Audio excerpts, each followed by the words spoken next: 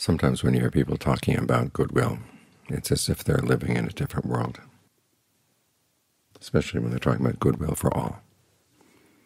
He said that we're all one, as we appreciate our oneness.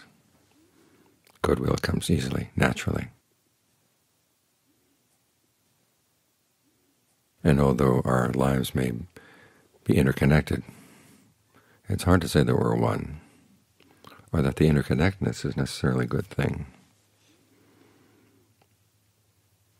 And people are interconnected when they're having war with one another, when they're scrambling over limited resources, when they're arguing about how the world should go. There's an interconnection there, but it's not a good one. You think about that you're living in a world where you would like to have everyone act in a skillful way so they could all be happy. But people are very determined to act in unskillful ways. And their lack of skill affects not only them, but a lot of people around them, including us, as long as our happiness is dependent on food, clothing, shelter, medicine for the world, relative peace in the world. It's always in a precarious position. There are a lot of people out there who would be all too happy to destroy it. And some people have the capability to destroy it. So it's a rough world for developing thoughts of goodwill for all. This may be one of the reasons why the Buddha doesn't call them manusaviharas, human attitudes. They're more than human attitudes. All the Brahmaviharas, the attitudes of Brahmas who live in relative security. They're not involved in the rough and tumble of the world. They're not affected by human beings' actions. So it's a lot easier for them to have unlimited goodwill, unlimited compassion, unlimited empathetic joy, unlimited equanimity. But it's not the case that they got there by living in easy worlds. They had to develop their goodwill, compassion, empathetic joy, and equanimity here in the human world. So everybody who develops these attitudes has to go through a lot of difficulties first. Learning to think about how you have goodwill for beings who would be all too happy to see you die. Of course, the first thing you have to think about is, who are you extending the goodwill for? You're extending them to other people, but it's for your own good. You realize that if you allow yourself to have ill will for anybody, you're going to do some very unskillful things around the people for whom you have ill will. And then that's going to become your karma. So it's primarily as a protection for you. This is a theme you see throughout the canon, that it protects you, both from your own actions and from the fact that you're not doing anything unskillful. It means that the bad actions of other people are less likely to reach you. Which is why that sutta we chanted every now and then, the Karnanimeta Sutta, talks about how to live in a way that's actually in harmony with universal goodwill.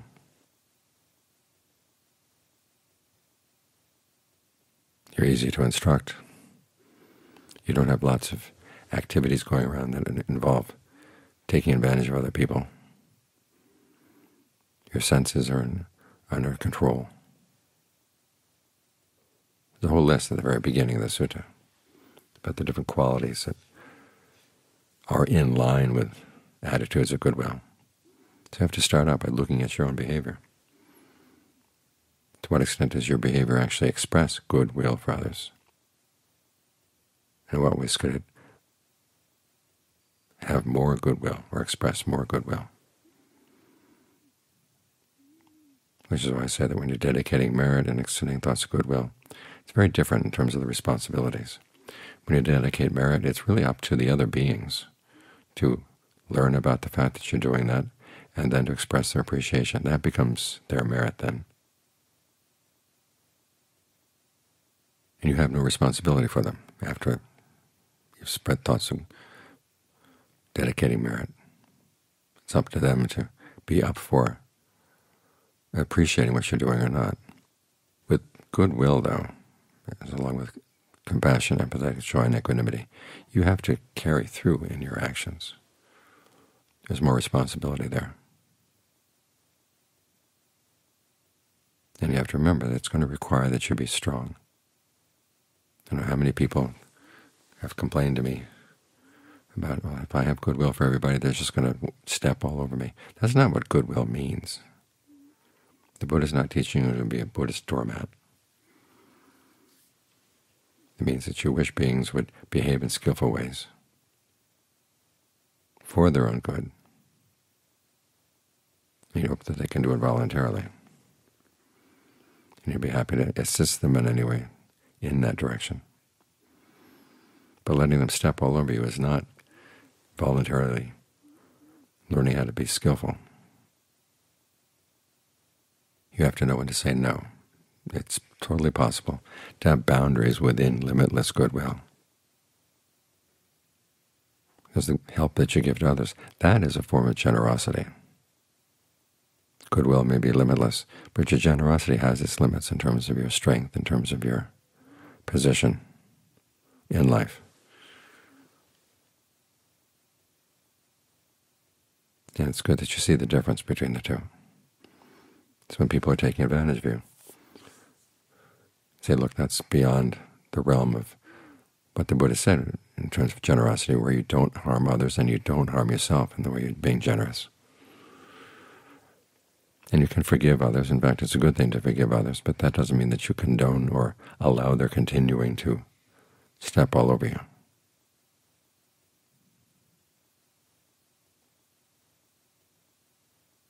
This is where the teachings of the Forest Ajahns are helpful. When they talk about goodwill, they always talk about it as a strength.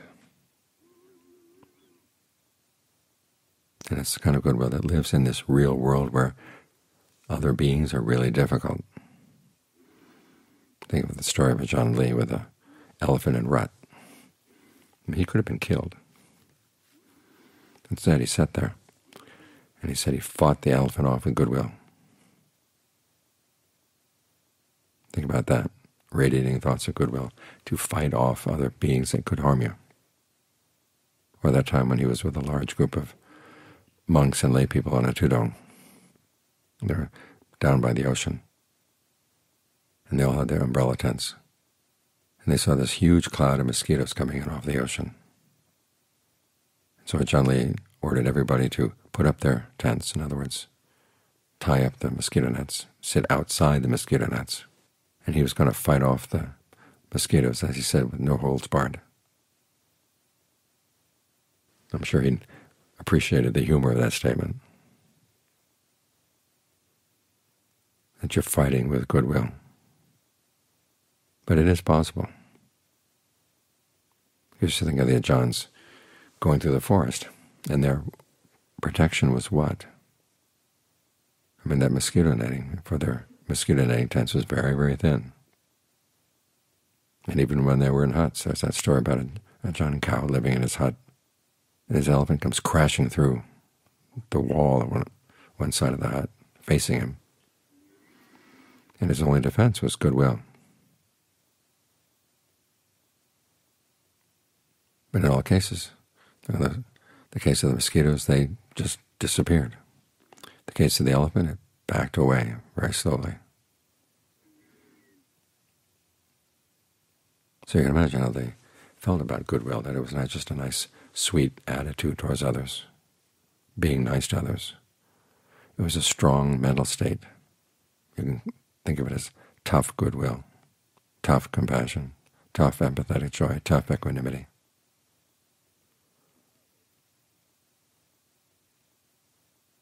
That's the kind of attitude you have that allows you to think thoughts of goodwill for everybody, but at the same time realizing that you have your boundaries.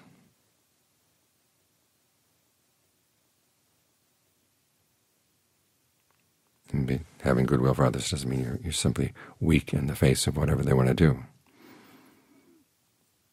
You want to be determined that you're not going to let them do anything unskillful. Of course, you have to do that in skillful ways yourself. which is where goodwill involves a fair amount of discernment.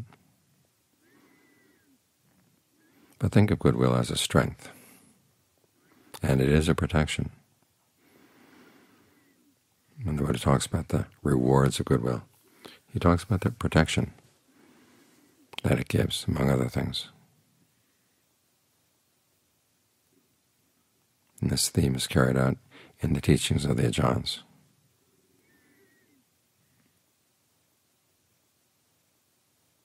So when you start out thinking thoughts of goodwill, think goodwill for those for whom it's easy to think those thoughts, and then go to those for whom it's harder and harder. And then think it through, what it means to have goodwill in light of karma.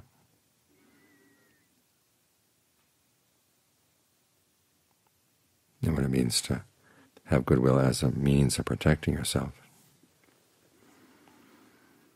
And then as you thought through some of the really difficult people, then the next time you do it, it's going to be easier.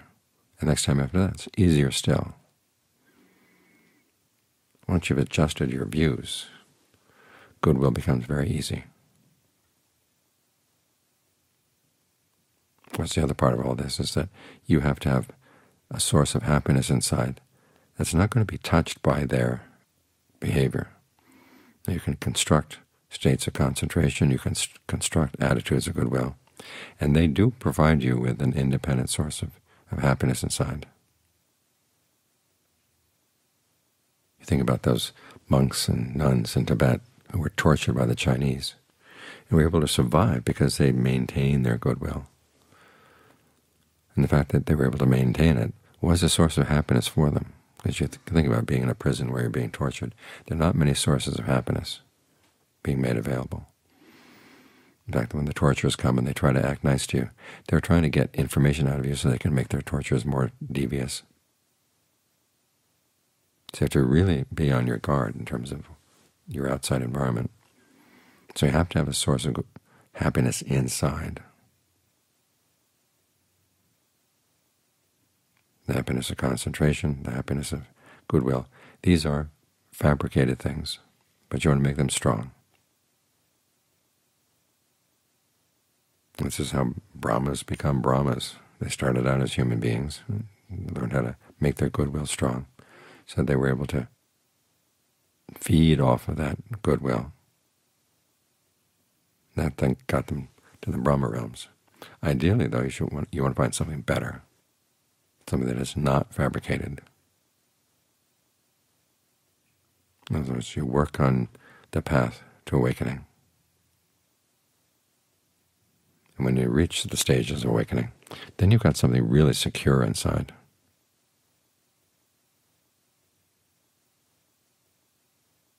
Which makes goodwill a lot easier. Because you know that the happiness that comes from the noble attainments cannot be touched by anything anybody does. And so you're in a lot more secure position where it's easier to have thoughts of goodwill. So it gets easier as you go along, if you do it right. Think about goodwill in the right way. Think about your sources of happiness and develop the ones that really are more and more secure. Until you get to that point where the Buddha says it's the secure, i.e. that's one of his epithets for Nibbana.